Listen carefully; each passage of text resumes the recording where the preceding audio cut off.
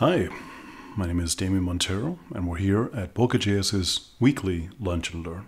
Now, Lunch and Learn normally are developers or other individuals, usually in the IT departments, teaching each other something that they'd like to share. The boss usually provides lunch, and hopefully you're having lunch with it, as I hope that you're having this and 10-minute to 15-minute presentations that I create weekly at your lunch for something interesting. This week, I'd like to do something differently. And normally I code for you and give you something of interest that you might be interesting about it. Here I'm going to do a little bit different. I'm going to give you developer secrets. So these developer secrets are things I've done throughout the years. Who am I? First of all, my name is Montero. I've been doing this for over 19 years, 20 at this moment. And I love me some JavaScript. Hence why I run Boca JS. And if you don't know, Boca JS is an organization that meets once a month. In this case, it met last year, but it meets every single month, first Tuesday of the month. And also, we run this channel with the latest and greatest videos for you with all the latest information. Now, let's get started. Here's some information, some tricks that you might not realize that you do as a developer. The code is not yours. All right, I know. You've read that before I even said it. But just think about it a second. This was brought up to my attention as one particular developer in my organization, before I actually joined the company, had a situation where they went a little bit crazy as the particular project that they were been working on hard over weekends and nights to make sure that they got it working, got it right. Their baby was going to be perfect. Was taken away for different reasons. Either A, because you've been fired, or most likely just simply shifted to another division, another project that takes precedence over yours. This particular developer took it really, really, really bad, unfortunately. And that meant that he, and it was a he, really got mad, demanded more pay to simply release the code, as they had not released the source code to the owner, something that as an owner or manager was a mistake. But regardless, it had already been done, and this developer still had the source code, and so they had to sort of wheel and deal with the developer about it. So first of all, remember, it's not your code. Having said that, here's an important factor. Let's just say we have a great idea, you and I, and we both work at a particular company, and we're going to say, you know what, let's work on it in our spare times, because we enjoy so much, as I do, and many of you do too, being a programmer, that we want to go ahead and share that with others, and we'll do it on our spare time. Once you do that, just remember these two things to remember. A, do not do it on your work computer. I'm serious. 2, do not do it on your work's time. If the work can at any moment say that it was us that was paying them to do it, or it was our device that allowed them to do it, the laptop, the computer, different things, they can take partial ownership of your source code. So, for example, the individuals that before worked at Yahoo and created WhatsApp, you can look more information about that information on Google. You would be hard-pressed to say that WhatsApp was in any which way a Yahoo product. But the individual was working at Yahoo at the time, and if they didn't do it correctly, and if they worked in part of the product in Yahoo's office or in Yahoo's computers, yes. Well, like this gentleman out in the cool coffee shop working on your work computer, on your personal project, it does no longer belong to you. At least it's not 100% yours. So just be aware of that. Don't make the same mistake others have done. Now, mine is an island. This is something that's important for a lot of developers to really understand, and it is, I believe, it's the fault of universities and movies that showcase this unique, young, usually hip developer utilizing nothing but their own brains to create this amazing thing or hack into this program, into this network, and that's true. Nobody has ever done anything, especially in the IT world, by themselves. You rely on others to work with you. You work always on others' work. It is very unlikely and usually kind of coveted by the senior developers, if you know what I mean, that you will start on a brand new project. You are normally not assigned to a brand new project. You're usually assigned to other people's work. So just be aware of that, and we'll talk more about that a little bit later. Imposter syndrome. We're jumping around a little bit, but I feel these are important things. One of my favorite heroes is Scott Hanselman, and that particular gentleman is a speaker that is beyond belief. He can speak at any moment. He has slides ready. He has content ready. You can just sort of throw him in the middle of the desert. He will make a great presentation on anything you'd want, perhaps this coconut that we have next to you. And he talks often about the imposter syndrome. So this is a gentleman that must be worth $1 million, must be, you want him in your team, can do almost everything, anything that you want. And yet he sometimes feels like, did they make the right choice in choosing me? Am I in the right place? Am I equal to all these amazing developers that there are around here? Even when at other times you were thinking, oh my goodness, I'm the best person here. You will feel at every one time that you're not quite there. And everybody feels that way. First, understand that. Everybody feels that way. And second, everybody's wrong. No, they did not make a mistake when they hired you. They know what they're doing, even no matter how dumb you think they are. Yes, they know that you're a good programmer, and yes, they know the things you don't know. And yes, they understand that you can learn them, and yes, they understand that you will be great at what you do. Even if they find out that you weren't as great as they thought, they still need you, and you are still valuable, and you still do great things. But most likely, you and no one else underestimates what you are capable of. Just be aware of that. What makes a senior developer? I know, we're jumping all over the place. Just bear with me. A senior developer. I'm technically a senior developer. I'm senior developer by trade. It is my role title at my job. It has been my role title over the last 5 to 10 years at my job. Always been the senior developer or senior lead or lead developer or developer architect. And what do they really mean? And at what point do you stop being a junior developer? At what point do you start being a medium developer and all that? Well, first, please sit back a little bit and understand that the difference truly is that if I am senior to your junior or senior to your mid-level, or you are higher than me and I'm your junior, then the difference is that the senior person has made more mistakes. I was walking into this particular company I'm working right now, and in getting good friends with a particular developer, which was tremendous developer, great developer, and had the most silly of problems, as we all have. Oh my goodness, Damien, he says, this particular image does not show up. And I grab the image URL and I paste it, and there you go, it works. What's going on? And I had to explain to him something of how Angular works and where the assets are located and what references and all that. And this is nothing that he didn't understand. And this is also nothing that he didn't think about. He had just not made the same mistake I did and not spent the last 4 hours, perhaps a week ago, perhaps 5 years ago, perhaps 10 years ago, trying to figure out the exact same problem. The only thing that makes us senior is we've made the same mistakes that you have, just more often, and we may have been able to skip the mistakes you may have to do as a junior developer. It isn't that we know more. It isn't that we know how to search Stack Overflow better than you. It isn't that we know all the tricks and nothing is new to us. It isn't that we've been around so long that we know it all. Also, be aware that a junior developer is quite more informative, or full of information if they are been for the company for longer. There was an individual at the company again that I worked into which had considered himself a junior developer, but that again I was new to the company and he had been there for 2.5 years. Still as a junior developer, he had come from another division and a graduate university, and so therefore they allowed him to become a junior developer. But he knew the system. He knew the system very well. He knew what people expected for it. And so when he described it tremendously well. And he was a huge asset to me and the rest of the team. A tremendous asset. Perhaps even more than me, being a senior developer with little knowledge of the company. So just be aware of the differences. All right.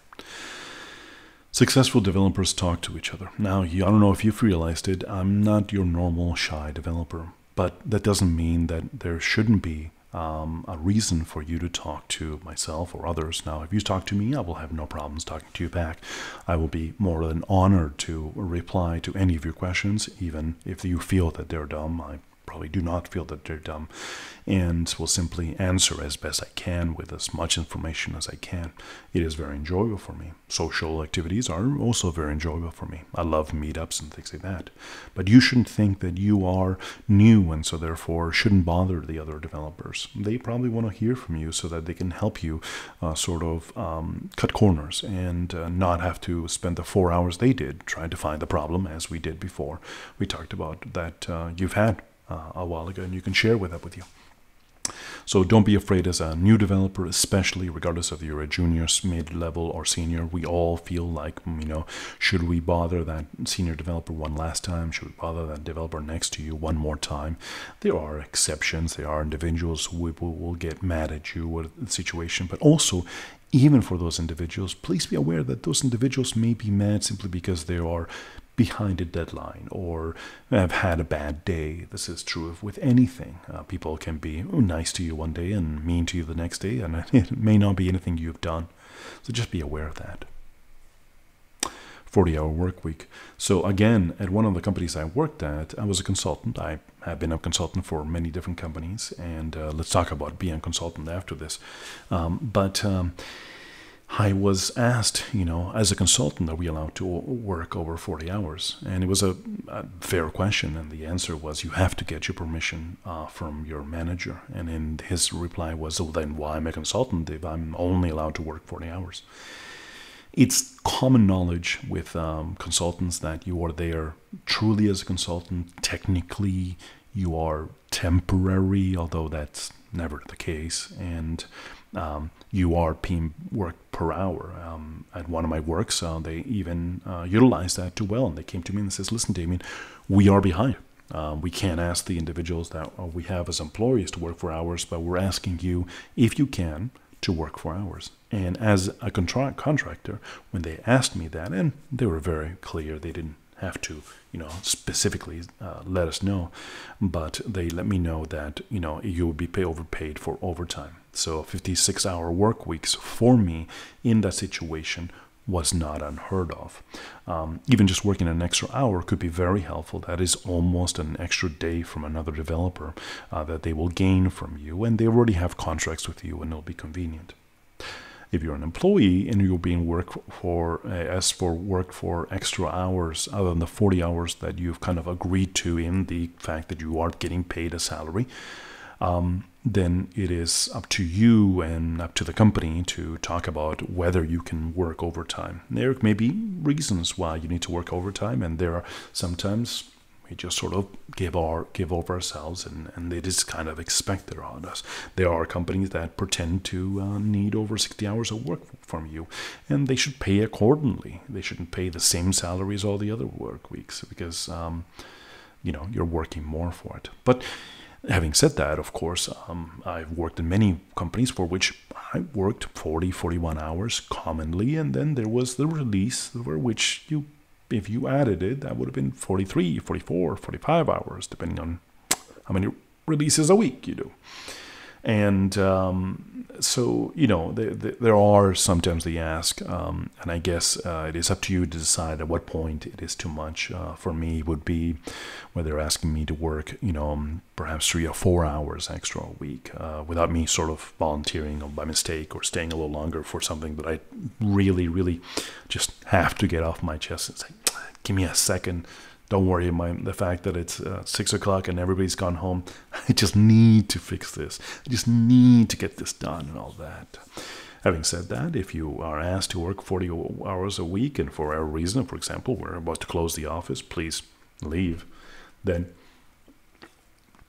be aware that you can continue that way and prepare yourselves with notes and information so that you can start the next day with your fresh cup of coffee or sparkling water.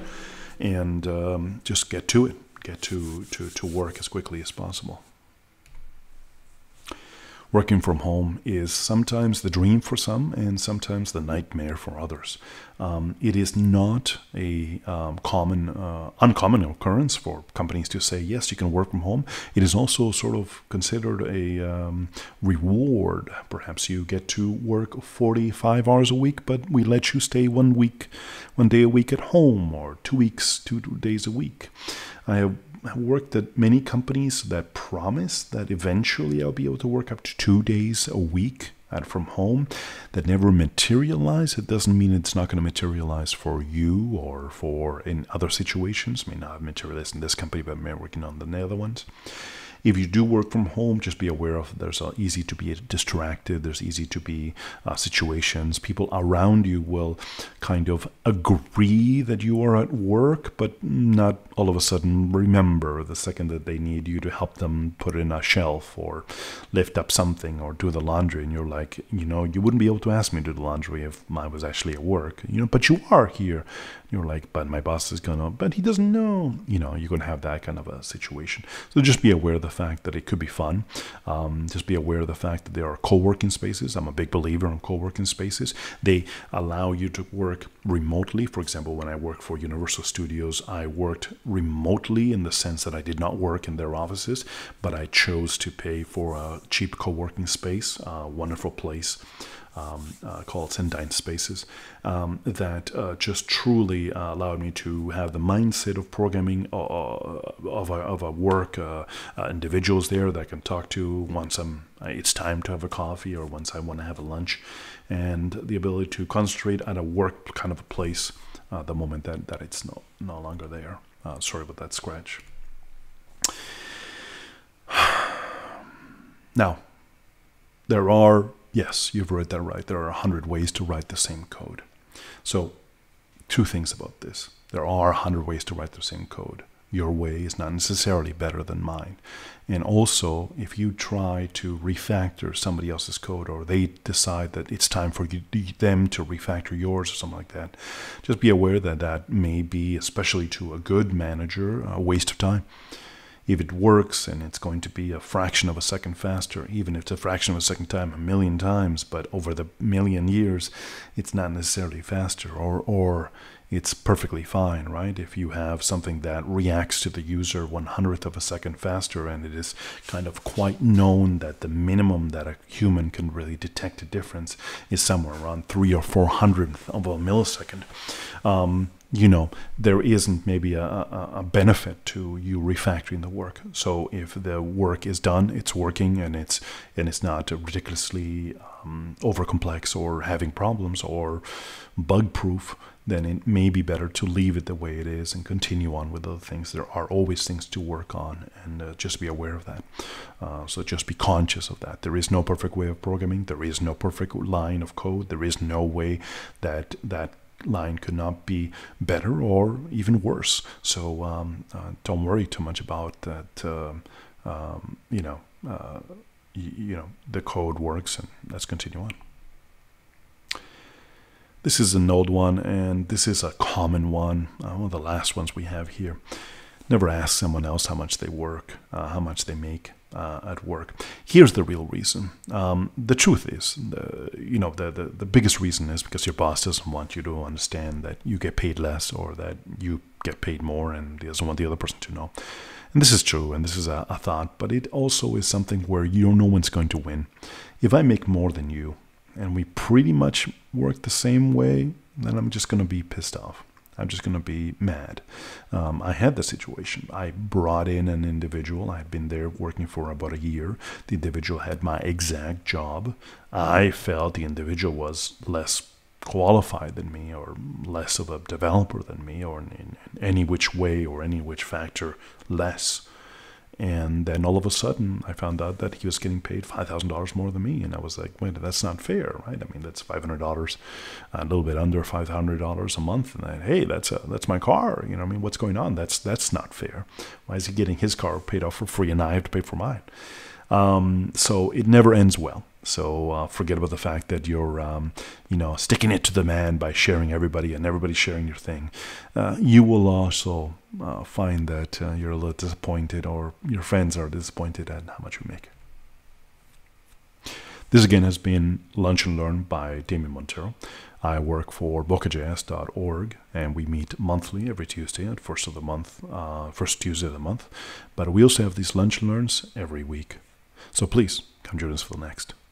Thanks again. Hope you like my background.